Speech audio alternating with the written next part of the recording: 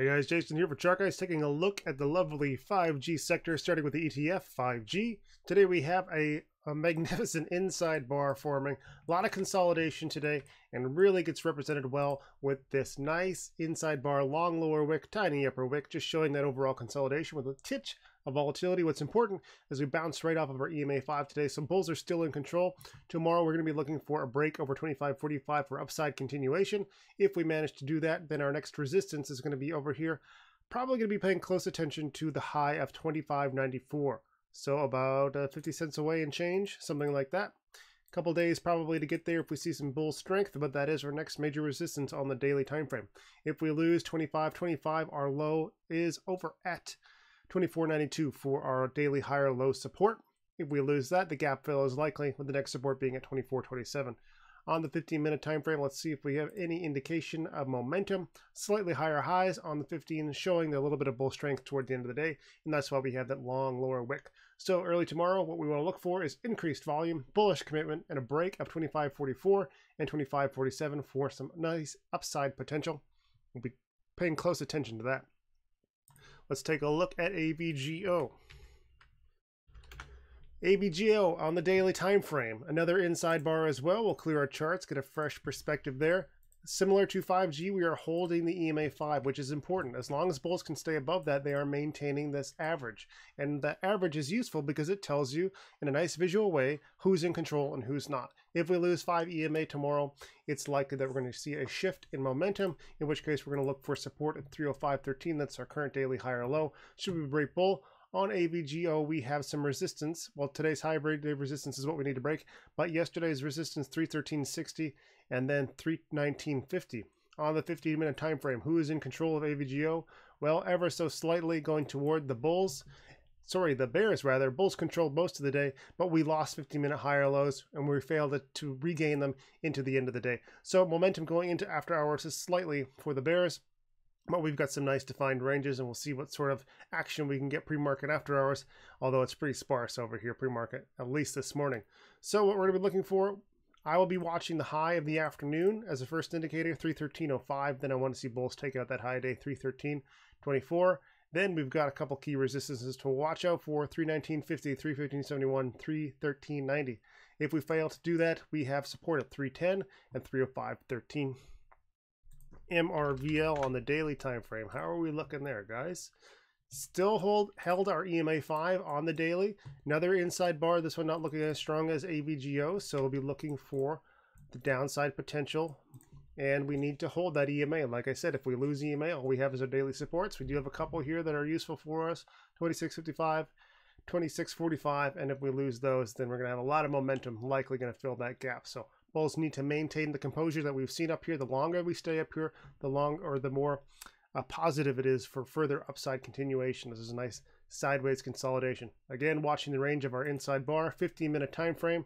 There's that action, the high 27.10 in the late morning, early afternoon, and then we see bears in control of the price action going into the end of the day. 26.90 is our 15-minute low that we need to hold above, probably a higher low on the hourly time frame, and there it is. So let's check out XLNX.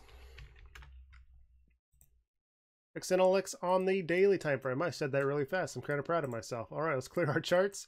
Actually, let's not clear our charts. So we've got to pay attention to that wedge here on the daily time frame. If you recall from last week, we've got a little bit of a wedge shape on the weekly that we need to be paying attention to. Inside bar again today. Nice indecision candlestick. Very, very tight range. Very, very similar upward lower wick. So complete lack of decision. And what's interesting is we're holding our EMA 12.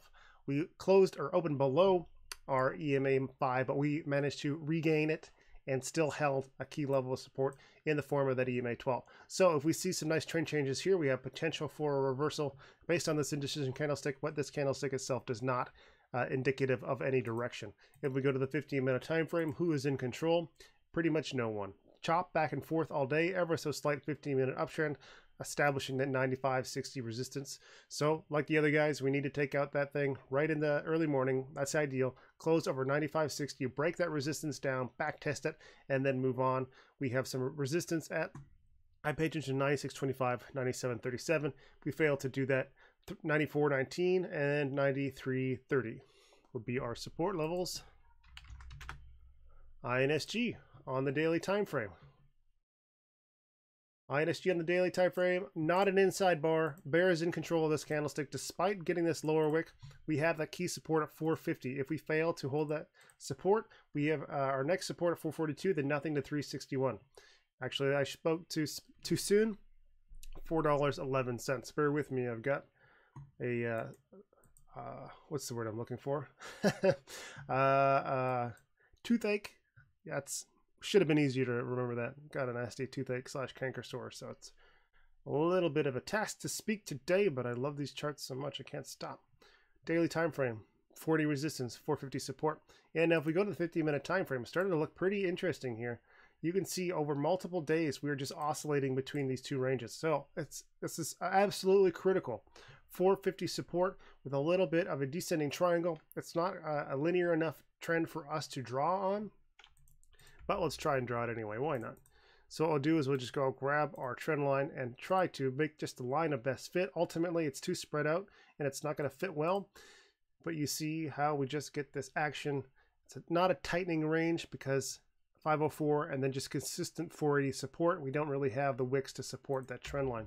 So that's why we're going to watch this as a sideways channel. 480 resistance, 450 support. One of those is going to break. Not sure which one. But if we break bear, it's going to be a pretty substantial move because that daily resistance is so far away down. 442, 416, and 361. ADI, our last ticker of the day. How did ADI do today? Let's let our trading view catch up and see if we can't get a good analysis. Inside bar on ADI, very popular move today. So what are our ranges? 112.74 and 111.42. This one is not as strong because we did give up our EMA 5. It did not hold as support, and we have a complete indecision candlestick. It doesn't really give us much in the way of direction because it's just right in the middle of the pack. When you see a doji on a top of an uptrend or the bottom of a downtrend, it can give you a little bit of an idea of reversal in the sense that the market is shifting, and with a shift of momentum, price action can change. Here we just have complete indecision. Neither side really knows what's going to happen next, so we're going to be looking for the ranges of our inside bar breaks. On the 15-minute time frame, you can see that dip, big attack, relatively meager volume, bulls buying the dip, and not really doing much with it. So a little bit of sideways consolidation, ever so slight, a 15-minute uptrend. So a very tiny bias toward the bears going into tomorrow, to the bulls going into tomorrow. Anyway, a lot of inside bars, a lot of indecision, and a lot of decisions to be made tomorrow. We'll be following them very, very closely, and we'll check in to see what sort of breakouts or breakdowns we get out of these beautiful inside bars. Thanks for watching, ChartGuys.com. Check us out. If you like charts, we like you.